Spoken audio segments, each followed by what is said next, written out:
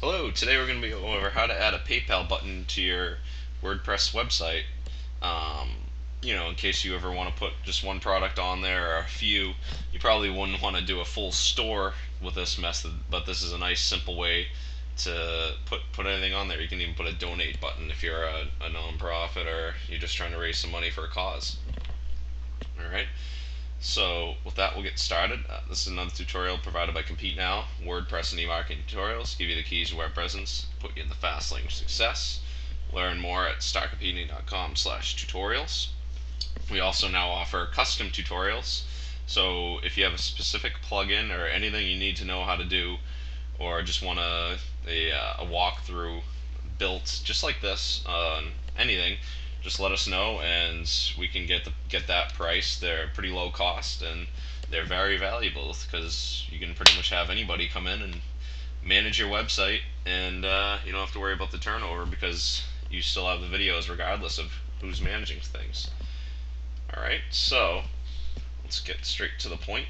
Let's say we want to add it to our what page would we really add in our test site? Let's just say we're going to add a PayPal button to our About Us page, maybe at the bottom. First, we're going to go to Edit Page. Okay. Go back to Visual View. Alright, next thing we need to do is go to paypal.com. And I kept the window open with our About Us page for easy access. Alright, so you're going to want to already have created a PayPal account. Alright, once you have the PayPal account created, you don't always have to go log into it before doing this. So I'm going to keep it simple for now. Go to Product Services. Website Payment Standard is what we're going to be demonstrating today. Okay, so here we are. Scroll way down. You can do an add to cart button if you're going to have multiple products and you want them to be able to add them all without being taken off the site. A subscribe button for if you're going to be doing anything that would cause them to need a subscription for a certain amount of money per month. My networking group, we have a subscribe button set up so they get automatically billed $20 a month if they want to, and then until they cancel it. And then there's also a donate button. Let's click on the buy now for now.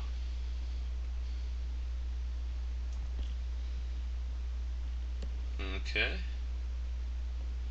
So, and you also have the different types here. Gift certificates is a little strange. That's for if you have a web kind of store and you want to sell a gift certificate or it has some kind of code. It's a little confusing. It's a little bit high level for this tutorial. So for now, even if you want to make a gift certificate that you want to sell and then you ship them a card, just make it a buy now button. That makes things simple and it's fine to do. Also, installment plan. We're gonna stick to simple for now. Buy now. Let's say I'm offering one of my custom WordPress tutorials. Custom WordPress tutorial. Okay, I'm going to be starting those at $99.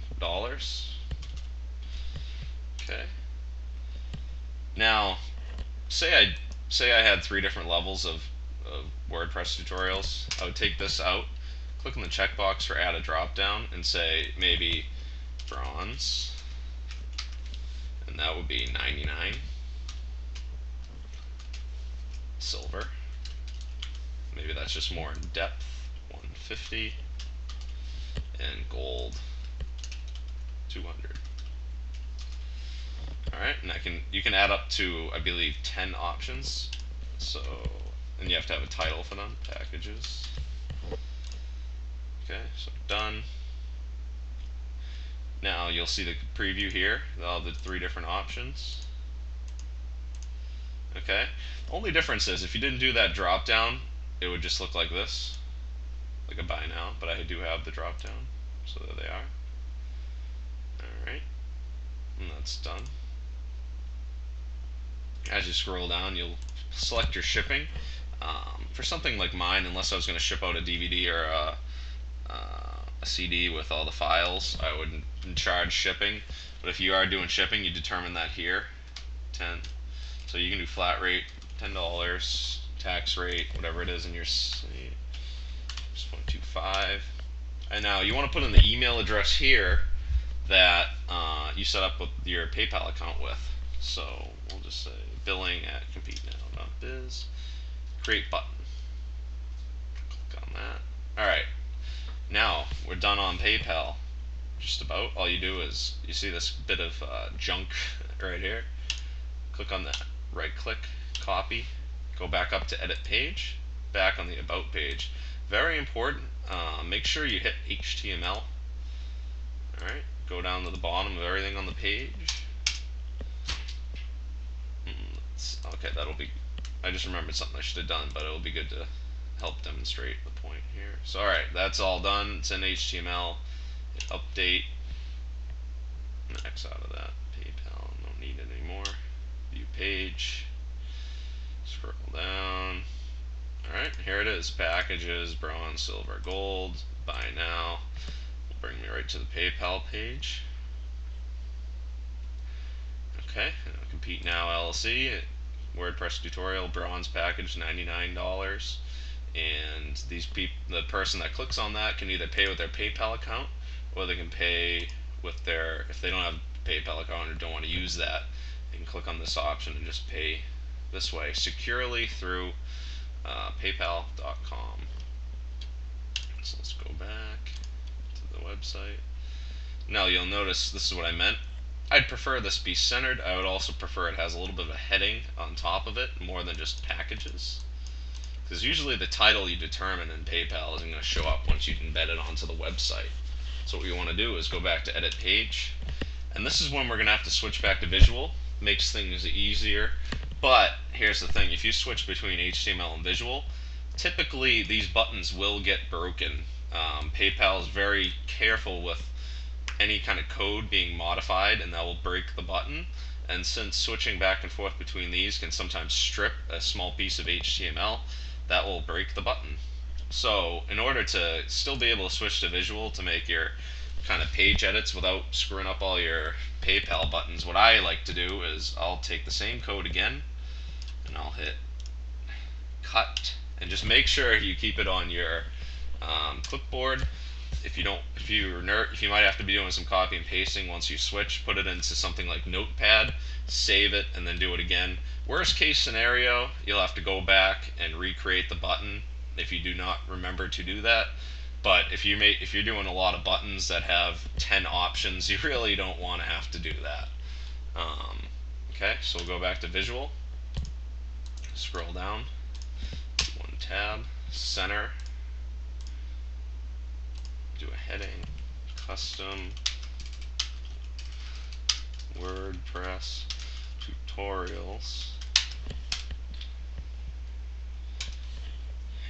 and starting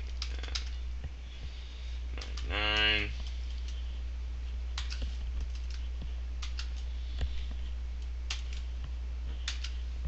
Okay. Alright, that's perfect. Go back to HTML. There's my heading that I just made. I'm just going to tab right under that and hit paste from what I had copied before. There's my form again. I also wanted to center the form. The only way to really center it is by actually centering it in the HTML back end. So what you want to do is scroll up in the beginning, tab down, do this little brackets, center, and brackets, scroll all the way to the bottom, same thing, and that. So that was the same thing that was above, except you added a little slash between. Update. Okay. Refresh this page, see how it looks. Okay. So I got my custom tutorial starting at $99. I got my packages I can choose. And I got my buy now button. Alright, and that's a really simple way to add a PayPal button to your website. If you're going to be doing a full-out store, you're probably going to want to use a more robust e-commerce plugin. We'll be demonstrating one of those. We'll probably have to break that one up into multiple tutorials, but we'll be doing that. If you need any additional help or have an idea of something you want a custom tutorial made, um, these are roughly what I'm thinking in terms of pricing for a full website tutorial. But if it's just a matter of one plugin, then we're very flexible. Okay, so have a great day, and we will see you again next week.